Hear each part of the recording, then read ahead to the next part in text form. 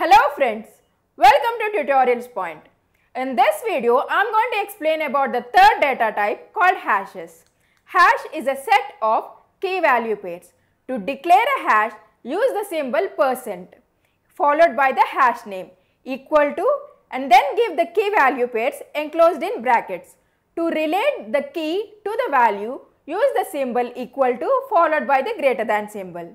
Now, to access a value from key, you have to use dollar symbol and then the hash name. Enclose the key name in curly braces. As value is nothing but a scalar, we have to use a dollar symbol. To extract keys from a hash, use the keyword called keys followed by the hash name.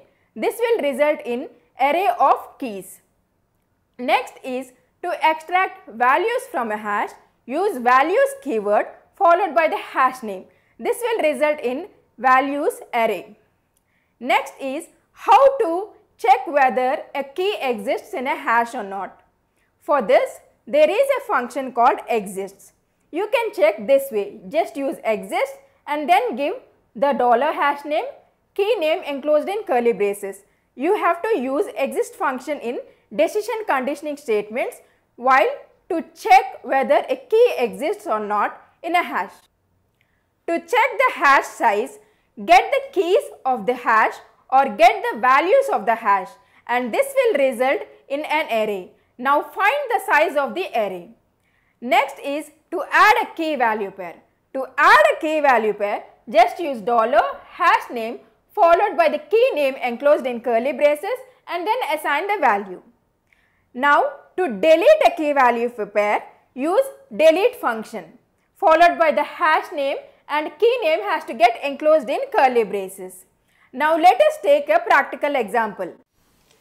To create a hash, use the symbol % followed by the hash name. Brackets must be used to add the key value pairs. To relate the key and value, use the symbol equal to followed by the greater than symbol. Each key value pair has to be comma separated. Let us see how to access the value using key. As the value is nothing but a scalar, use dollar symbol followed by the key enclosed in curly braces. For example, to access the value of the key Unix, just give a dollar symbol followed by the hash name and enclose the key in curly braces. Let us now test it.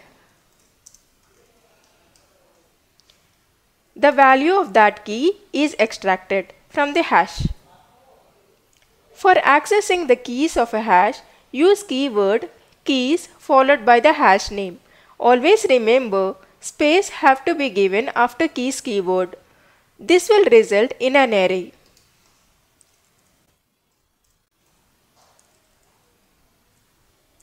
Let us test it. We can see all the keys in an array. For accessing values, just replace the keyword keys with values.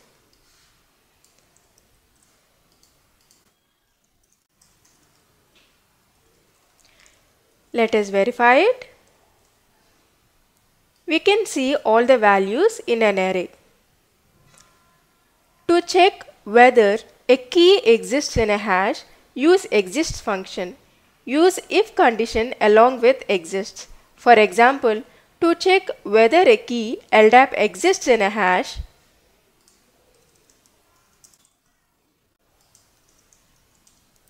I am just printing a message like exists.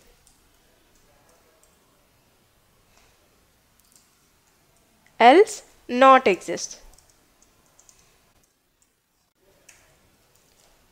Let us test it. The key LDAP does not exist. To use not exist function, just use an exclamatory mark before exist function. I am checking for an existence of key Java and going to change the messages. Let us verify it. The key Java exists in the hash. To find the size of a hash, get the size of the keys or values. We already have saved the keys and values in separate arrays, so from the arrays we can get the size of the hash.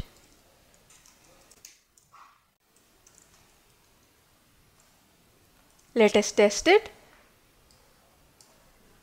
The size of the hash is 4 and we have got in two ways. To add a key value pair to a hash, do it like this.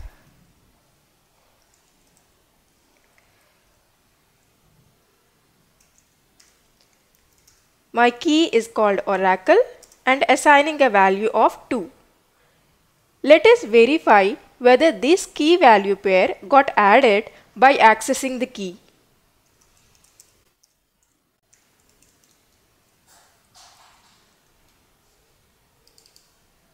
The key value pair got added.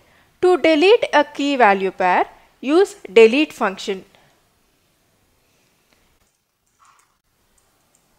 We can just verify it by using exists function.